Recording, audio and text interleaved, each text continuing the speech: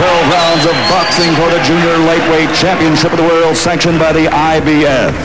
Introducing first, fighting out of the red corner, wearing the blue, trimmed with white and red, and weighing in at 129 pounds. His professional record, 52 victories, 37 KOs against only 3 defeats with 1 draw. He comes to us from New Paltz, New York. Ladies and gentlemen, introducing the challenger, former super bantamweight champion of the world, Little Caesar, Tracy Patterson.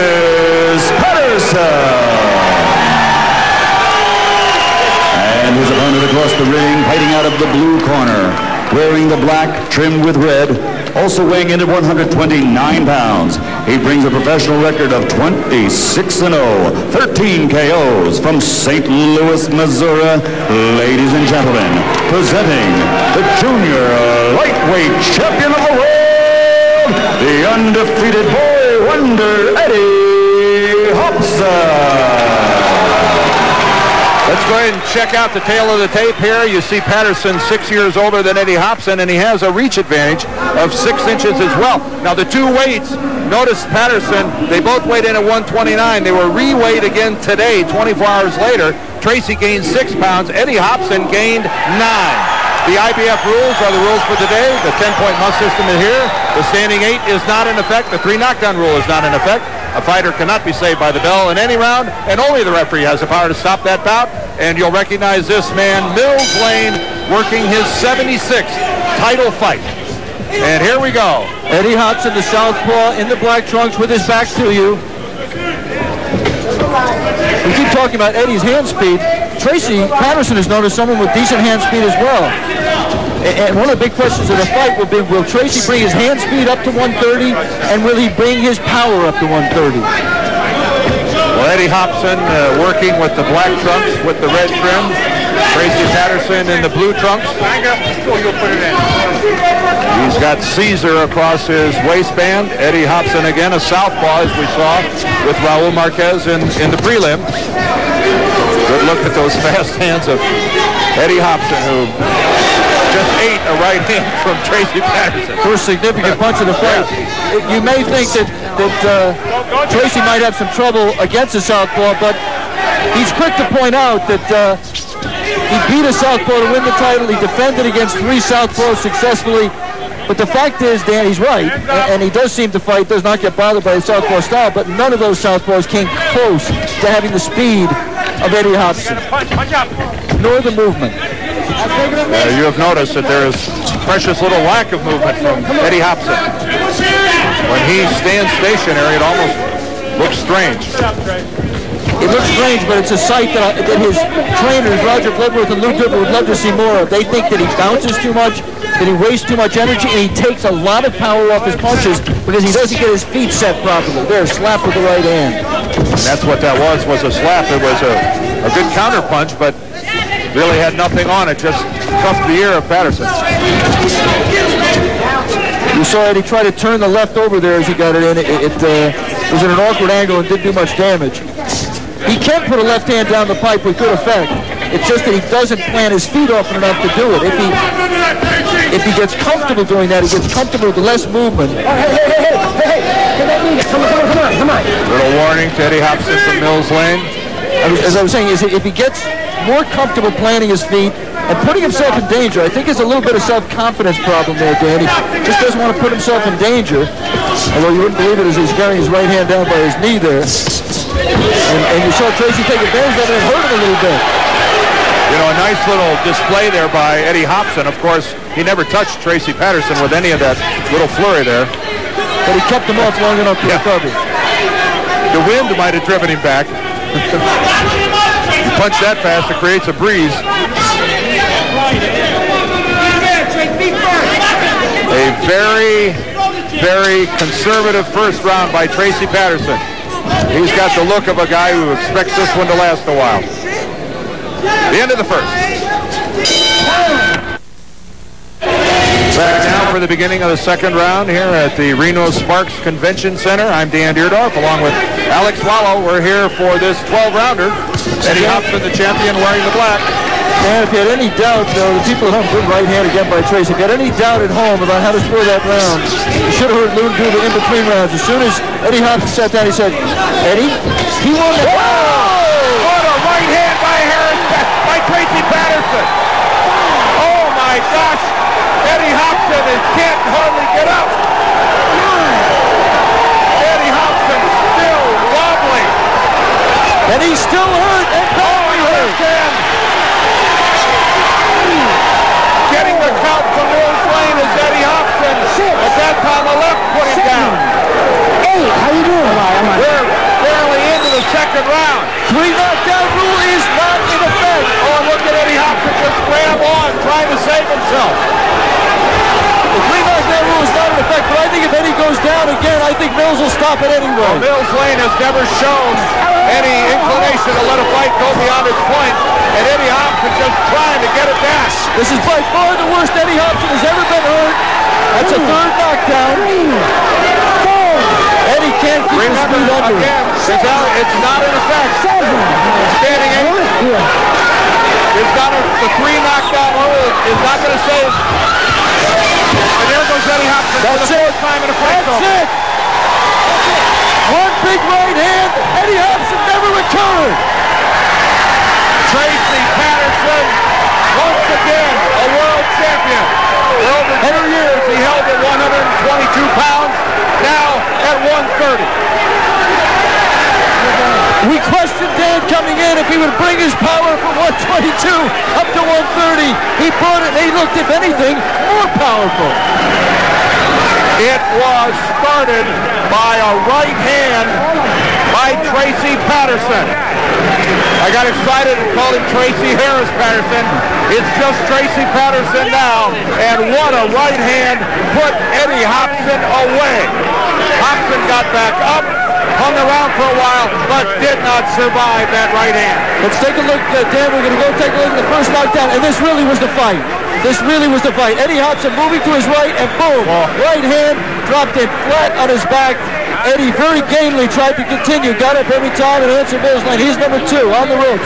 Makes Tracy miss the first punch, reacted well to it.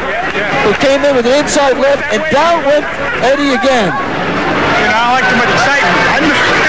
And this is the last knockdown. Actually, it's a big Eddie number 4. trying to fight back, 4th knockdown. Eddie trying to fight back. Right hand misses, but it did enough to... Tracy just had no legs in him. That wasn't even a punch. And Mills Lane, Dan, I think it's safe to say, Mills Lane stopped it, not because of that knockdown, but really because he was in no shape to continue to face any more punishment. We want to remind everybody that we're going to show you the epic battle between Sugar Ray Leonard and Thomas Hearns when they fought to unify the welterweight title almost 14 years ago. This is worth watching again. Stay with us, everybody. We'll be back to Reno right after this. The official time, 1 minute, 37 seconds of round number 2.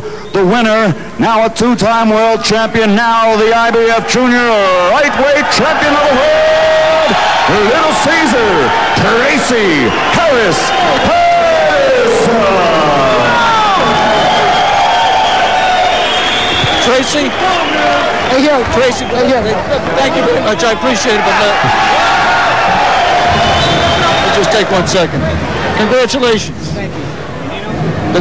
One question, a lot of questions coming into this fight, Tracy, for you and for the people, the fans of boxing watching you. First of all, one question was, did you bring your power up from 122? And clearly, you looked even more powerful at 130 pounds.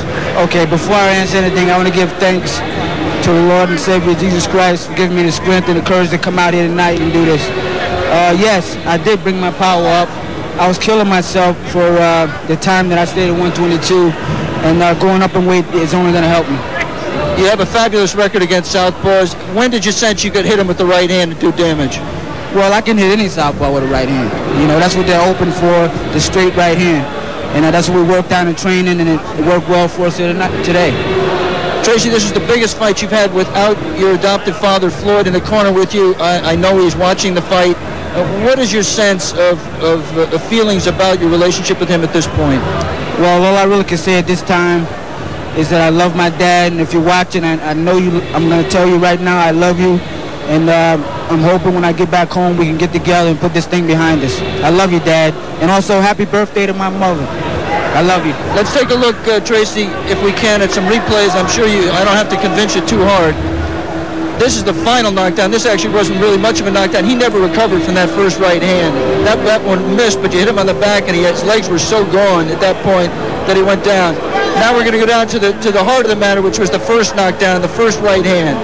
Tell me what you're thinking right here, if you can remember. Well, right now, I think I caught him with something a little earlier before then. I saw him wincing a little bit, like it was hard for him to see. So I figured it would be a good time to try to drop something real serious on him, and that's what I did. Do you have any philosophy when you're trying to finish a man who's hurt like this? Well, I like to take my time a little bit more than what I did here. But as hurt as he was, I was just trying to land something. And I knew I could get him out of there. And you did. Once again, let's take a look at the end right here. Once again, you missed with the right, but he was so unsteady. Tracy, you're a two-time world champion now. What are your goals at this point? Well, my goal is to defend this title as long as I can, you know, and I feel that as long as I stay healthy, God able, willing, I can hold the title for some time. Congratulations to you. Thank you very much. Now let's find the former champion who lost in his first title defense, and there you see the two men. Eddie, I know you feel like the roof just dropped out. Tell me what happened. You got hit with a right hand in the second round, and you just didn't recover. No, I did not. I just didn't recover. I'll be back, though. I'll be back. What did you, I mean, it's a stupid question, I guess, when a man's just, and I really hate to ask this, but what was different from him than what you expected, Tracy? What weren't you able to, I'm sorry, Eddie, what weren't you able to do that you thought you could do coming in to defend your title? So, I did, this came out wrong. I just came out, I'll be back, though. I'll be back. What happened now, when we told him this guy's going to be throwing right hands at you. When you jab, don't drop your left hand. If you'll notice, he hit him with the right hand while he was jabbing, and he had his left hand over here. I said, if you throw the jab, I'm saying move on the side, but throw that left hand at him. So you block the right hand. But he jabbed, and he dropped his left hand, and that's when he threw a right hand at him. You've heard Eddie talk about the fact that he will be back. Can you put a guy back together after this? I mean, I know, you know Eddie is such an emotional guy. What do you do to put him back together after something like this? Well, mentally, he's got to find himself, you know. And then when he's ready to come back, he'll call me up. He'll be back there, you know. And this kid has his first loss, and who knows, there may be more. But I think he's going to come back, and maybe he'll be a better fighter. Maybe he'll pick up some of the stuff that Roger and I have been trying to show him what he wanted to do. It's a loss. What can you do? The guy hit him with the right punches. He didn't do the right thing he was supposed to do. You can't fault the guy, and you can't fault Tracy Patterson for winning the fight. Thank you very much. Thanks for talking to us, Eddie. I appreciate it. Now let's go back to Dan Deerdorf at ringside. All right, Alex Wallace, thank you very much. And again, a reminder, coming up, we're going to take you back to 1981 to show you this fantastic fight between Sugar Ray Leonard and Thomas Hearns. Let's go back and watch what happened in the second round. Here's the first one. This is the punch that started it and ended it all at once. Right there, a complete bullseye by Tracy Patterson takes Eddie Hopson out. He got back up, was just trying to hang on for dear life. Got up against the ropes, and here comes the second knockdown. And this is really a short left, but Eddie Hopson was on his way down anyway, and Mills Lane in to separate the two fighters. And then finally, mercifully, it ended here. Not much of a punch by Tracy Patterson. Eddie Hopson was all gone by then. So congratulations to Eddie Hopson. Obviously, Alex, he took that power with him when he went to 130. Well, this early knockout by Tracy Patterson gives us an opportunity to bring you a look back at, well, just simply one of the